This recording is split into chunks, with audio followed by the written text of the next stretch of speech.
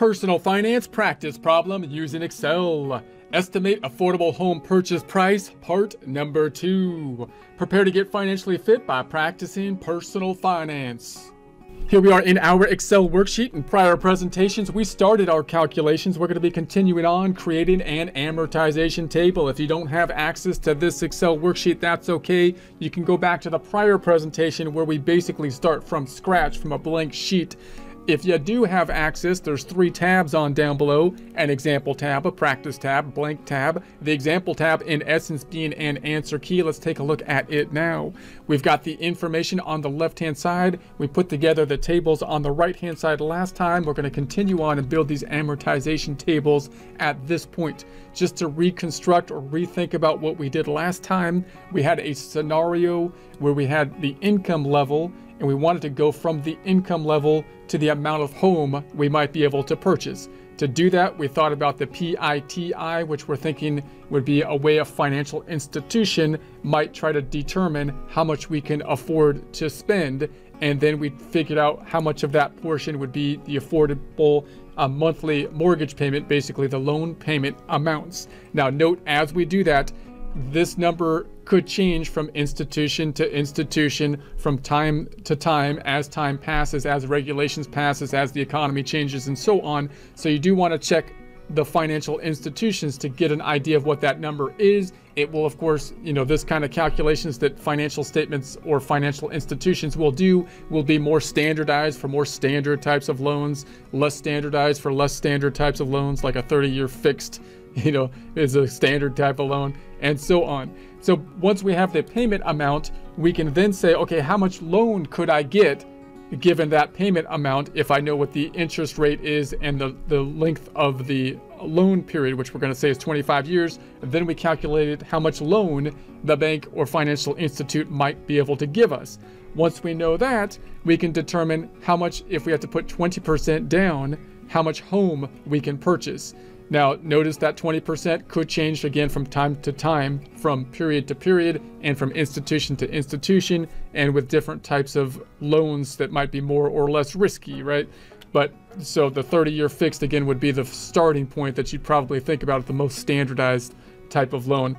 And then we thought about then how much home we can purchase. Then we kind of double checked it to look at the home, the 20% down. This would be the down payment. We would need cash of that for our calculation to basically do that as well. And then the amount that would be the financed amount. Now we're going to continue on and take this loan or this payment amount and this information, calculate our amortization table.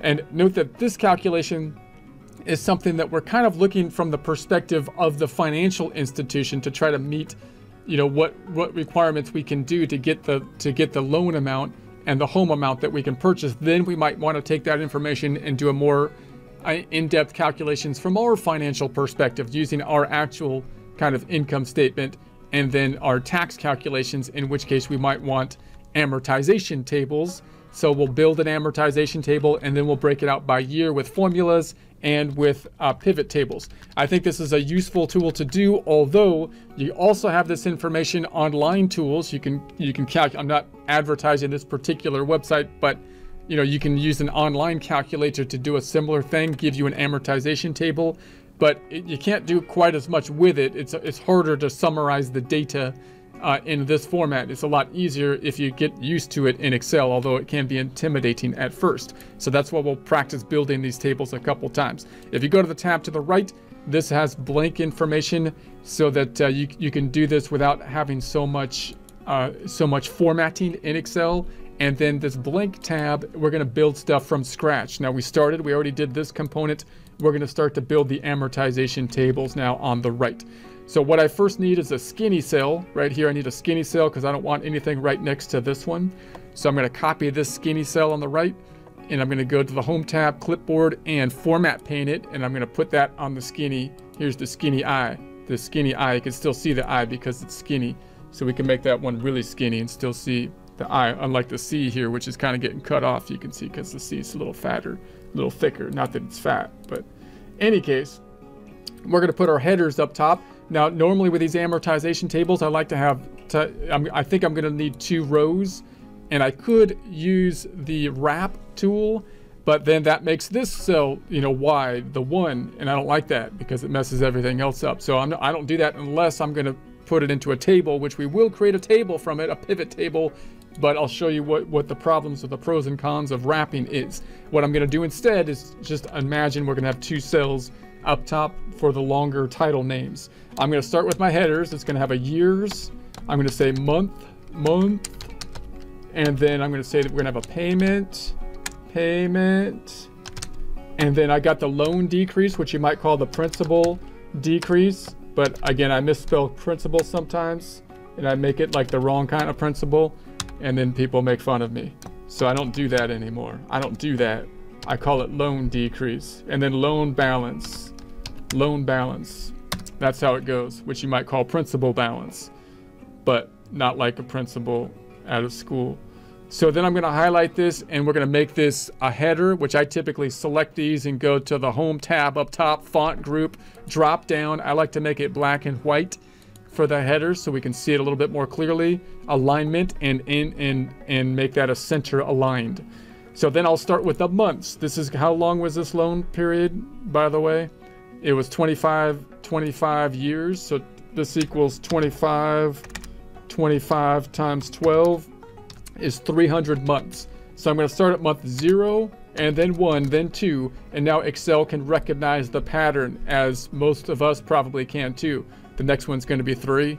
So I'm going to autofill it. I'm going to select those, put my cursor on the fill handle, and then drag it down to autofill. Make sure you got a good hold, a good grip, because we're driving this thing way down. Auto's driving it down, and then Dr. Phil does the calculation. I forgot how far I was going. 300. I started driving. Keep your eyes on the road when you're driving the autofill. So then I'm going to say, there it is, 300. Let's center that while we're here, alignment and center. Okay, now we're going to do our tricky year calculation, because I'd like the years here so I know which year we're in, so I don't have to like kind of divide by 12 and figure out what year we're in. So fancy formula. This is, you might not see this other places. This is you might not know. We're going to round it up. So we're going to say this is going to be a roundup. So we're not rounding up like cattle. That's not like a cattle term. We're rounding the number up. So we're going to take roundup equals roundup, brackets, and then we're going to pick this number to the right. And then I want to round that up. I'm going to take it and divide it by 12. So 1/12, and then round it up to the first digit. So I'm going to say comma, and I want to round it up, and I got to put the digit, which is, I think it's 0.1, to round it up to a whole digit. That's what you got to put to round it up to a whole digit. So there it is. And so then I'll typically add some decimals to make sure I did it right. And let's copy it down using the autofill. And so there it is. So round up. There's the formula. Round them up. Round them up. And then I'm going to take this and grab it and drag it down. Round up the doggies, which are actually cows. Round up the doggies. So I'm going to then say, let's do that. And then we'll center it. Let's get rid of, let's make the decimals go away. And I'll do that here too. I'm going to center and make the decimals go away. There we have it. Okay, so now we're going to calculate, we're going to take the payment, or let's take the loan balance. I'm going to take the loan balance at period 0 is going to be equal to the loan balance we calculated over here, the 102, because remember that's the loan balance. This is the purchase price because we're putting 20% down. So I'm going to pick up that loan balance, and then we'll take our payments, which we calculated here. You know, that's our payment that we then backed into the loan balance on. So now I'm going to pick up the payment. So I'm going to say the payment is going to be that 860. And let's make that F4. Let's F4 that one to make it absolute. $sign before the F and the 8. You only need a mixed reference, but an absolute works and it's easy. So that's why we do it. So then we've got the decrease. Hold on a second. I'm missing interest. I need another column between these two. I'm going to do that here. I did that on purpose so I can show you how to insert a column by putting our cursor on the M. I'm going to right click there and insert. Like, where's the interest? gonna happen? This loan has no interest. What kind of magical bank are you working with? That's not, they must be crooked or something. That's not right. So this is going to be equal to the 102,497 times the rate on the left-hand side, which is going to be the 9%. Now that would be the rate for a year. If I enter that, that would be a year. And this is per month. So I got to double click on that. I'm going to divide this by 12. I don't need to put brackets around this or anything because order of operations, multiplying before dividing. There's the interest for the month. Loan balance decrease, which you might say principal decrease, is going to be that minus that. There it is. And so the new loan balance is going to be equal to the 102,479 minus the 91. So there we have it. Then, and notice you might want to kind of check this to like the online tool. I use the online tool as kind of a check figure, and then I use Excel to be more flexible. So I might use the online tool here and say, okay, does this make sense? I got the loan 102,479. So I'm going to say 102,479, 25-year loan. The rate was 9%, I believe. Let's calculate it. And so now we've got the 860 payment looks right. I can pick up my amortization table. I've got interest 768, 769, and 91. So 769 and 91. So it looks like, you know, I'm getting the loan calculator kind of confirms me. It's another way to kind of confirm it. Now I could copy this down, but it's not going to work. So I'm going to copy it down and see what the problem is. This one did what we wanted because it's absolute. This one did not because we moved the interest down. So anything that's not inside the table, or anything, in other words, that comes from the data set, we want to make it absolute. So let's delete that. And I need to make this interest calculation. Everything that's not inside the table, which is that B, because that's coming from over here, I'm going to make that absolute F4. Now you only need a mixed reference, but an absolute is the easiest thing to not have to think about which dollar sign did you need, because I don't need to copy it across. So whatever, absolute's fine. This one, I don't need to do anything because there's nothing from the data table. It's all inside where I'm working. This one doesn't have anything from the data table. It's all inside, so nothing you need to do here. I can copy the rest down. So let's select those four. Double click on Phil's handle. You don't have to drag it this time. You just double click it and that should work. So I'm going to double click on it and boom. So I don't have to grab it and drag it all the way down and drive all the way down here. But I'm still going to scroll down because I want to see that there's a 0 at the bottom, which is our check figure, so that we can check this thing out and it looks like everything's good. So now we've checked it out here. We've also checked it to this amortization table. Now at this point you might say, well, this amortization table is easier to calculate, but we can't really group this amortization table into, say, year by year data as easily with a pivot table or using formulas. So the next step is something that is useful data that we can't do as well with the other table. And plus this one ties in, of course, to my data set. So here, like if I changed any of this data, the loan balance, the payment, if I change these calculations, this table will change automatically, whereas it won't if I have it outside. So everything's nice and tight inside of our calculation here, which is the way it should be. So I'm going to hit the drop down. We're going to make this blue and brackets, put some blue and brackets around it. Okay, so now I'd like to summarize this data on a year-by-year basis. I could do this with a pivot table, or I can do it with formulas. We'll do both methods because there's pros and cons of both. Let's make this cell a little smaller. These cells don't need to be that wide. It's not fat, it's just a little wide. Okay, so now this one, these probably can go. Okay, so now we'll make a year-by-year breakout because I'd like to see my payments for the entire year, for example.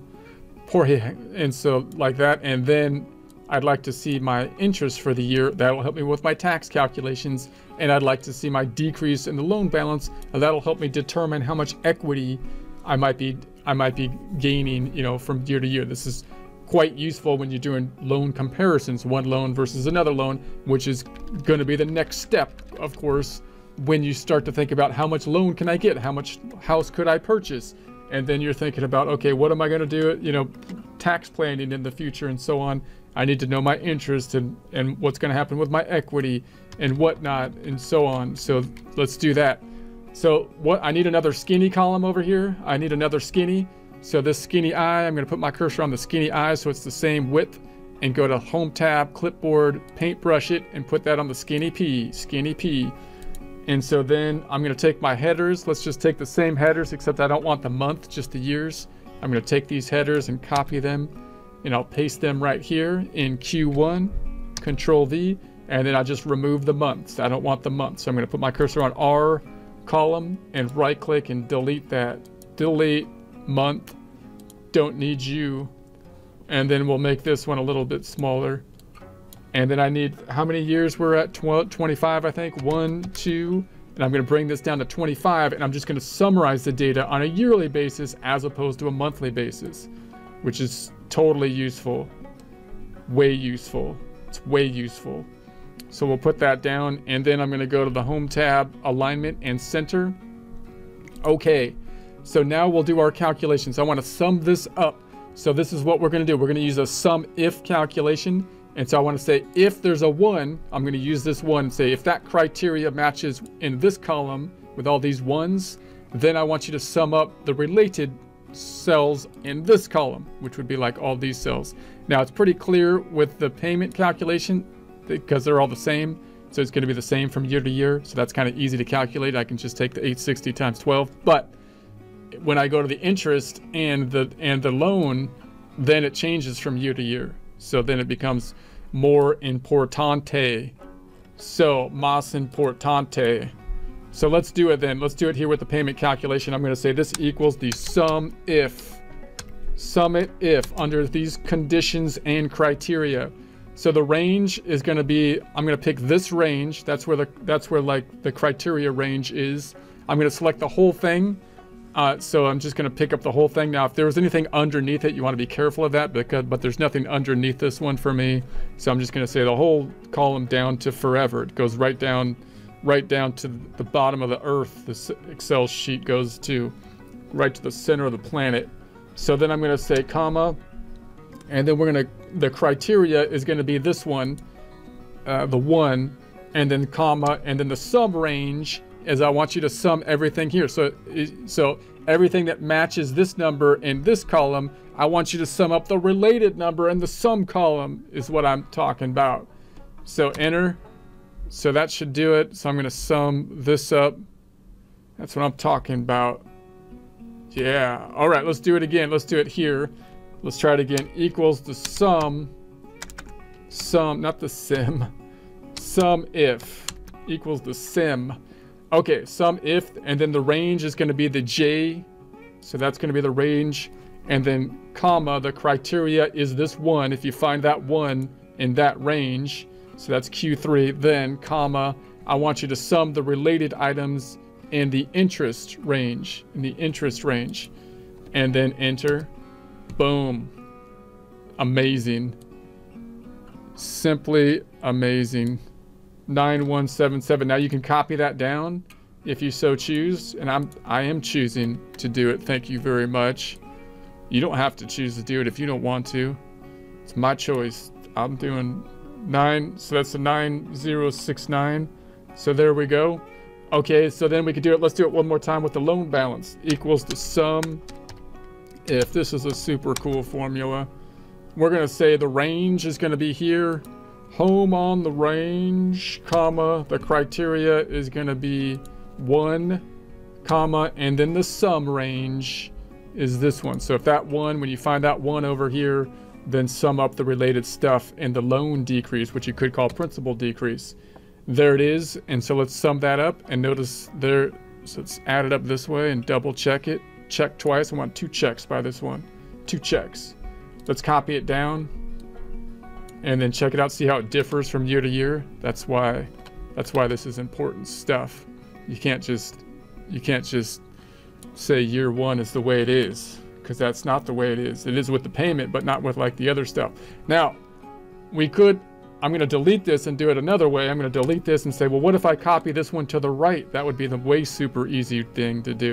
The way super easy.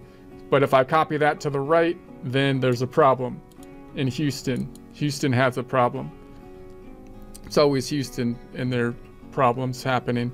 And so this one moved over. I don't want this range to move over right here, first of all. So I need to stop that. I need to stop that from happening. And then this one moved over to the right too. That doesn't, we got to stop that from happening in Houston.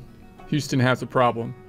So we're going to say, then let's hit that one. We're going to say this is going to be, we're going to make this absolute F4. So this range doesn't move to the right.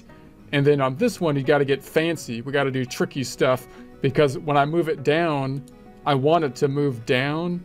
So I want this 3 to go down, but the Q, I don't want that to move. This one, I want to stay in this column. So I need a mixed reference. So I'm going to put a $sign before the Q. And then this one is good. That one I want to move to the right. So that one I'll leave it. Leave it alone. Just leave it alone, man.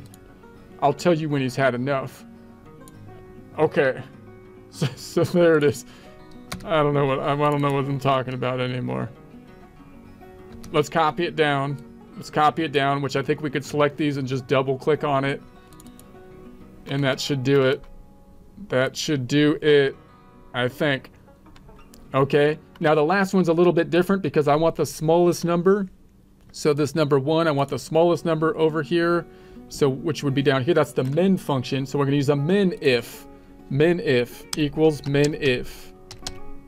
Ifs. You need an F's on that one. Min ifs. So we want to say this one's a little bit different in like the ordering. So we want the min range. The min range is O. So I'm going to just select O column, and then comma, and then the criteria range is going to be the ones. So I want you to look in this criteria range and then sum the related item over here. If you find the criteria, which is what? The criteria is that one. So here's the criteria, the 1. If you find that in the criteria range, then I want you to sum the sum range and the related sum range. Let's do it. There it is. So that picked up the last one right here, 101,336. Let's copy it down, double clicking. Boom. And now we've got this fancy table that gives us the year by year breakout. So I can try to figure out, okay, what's going to be my interest per year? What's the principal decrease per year? What then is going to be the impact on my equity? The interest is good. Let's make this blue before I start babbling too much. Let's make this blue and bordered. So then the interest can help you with your tax calculations, for example. The loan balance can help us to determine in part what our equity difference is going to be. Equity you can think of as basically the difference between the value of the home and the loan value, how much you owe in terms of the loan. Two things that are going to increase that, hopefully increase it. One will be then as you pay down the loan, then that means the principal payment is the portion of your loan payments that's going to actually increase the equity, because that's what's going to actually pay down the loan. And then the other, hopefully the value of the home goes up, which of course is dependent on the market. Either way, you don't really realize the equity unless you financed again, refinanced, and or you sold the home. Okay, let's do it one more way. This was the pivot table way, which is maybe even easier to do, but might be a little less flexible than this one, which might change more easily as you enter and change your data over here. So if I change my data over here, for example, you might not want to do this, but I'm just gonna, like if I made this like 900, like if I made this, you know, 10,000 or something, my data on the right is gonna change automatically. So so that's what you want to be aware of. You want to be able to construct things in that way so you could change your data set and have everything move over. In this calculation, I would probably want to change like the rate here, or possibly my down payment or something like that, which would then change everything in theory if I did everything right, which I totally did, of course. In any case, let's go back on over. Now I'm going to select the whole thing. Now this is where you got that issue where we put this in 2 columns, the header. So I can't pick up the full header here because I didn't do the wrap text thing. So that's where the issue is when you try to make something into a table, but that's okay. I'm just going to take this second header and then drag all the way down, selecting this whole thing, and I'm going to make this into a pivot table, a table that pivots.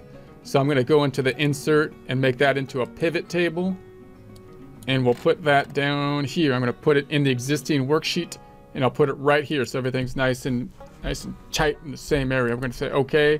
So then I got my pivot table box, which is really intimidating looking, but not too bad. I'm first going to start with the year. That's what I want on the right-hand side. I got to visualize this thing. It put it in the sum column, but I don't want it there. I want it in the rows. There's my years. Now everything else is pretty straightforward. I don't need the months, so I'm just going to pick the payment, the interest, the decrease, and the balance. And then everything populates for us nice and easy. Nice and easy. But the formatting is ugly, if I do say so. So we're gonna have to fix that.